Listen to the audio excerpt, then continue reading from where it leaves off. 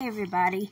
So I'm kind of in my little peaceful tent right now.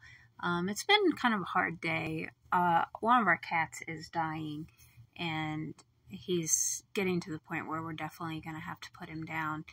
And he's been barely kind of walking and just very disoriented and not feeling good. And my husband said he was going to make the call tomorrow to see about putting him down, and my husband's just heartbroken about it because he loves this cat so much, and he's having a real hard time, and it's hard for me to deal with.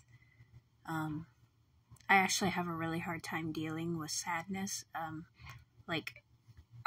rarely ever cry when I'm sad. I cry when I'm frustrated or angry, but it's really hard for me to cry when I'm sad, and it's really hard for me to know how to help others. And I guess there's really nothing you can do to help when someone loves is dying. But I think I go back to that feeling in my childhood of,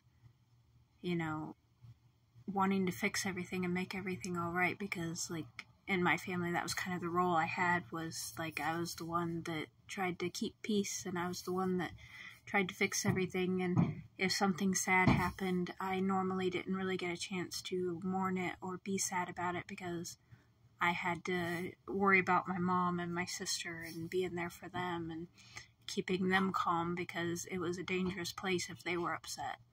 So this is kind of bringing back a lot of sad feelings and just feelings of helplessness, and it's just kind of sad and depressing. And I was wondering if anyone else could relate, and if so, if you have any advice.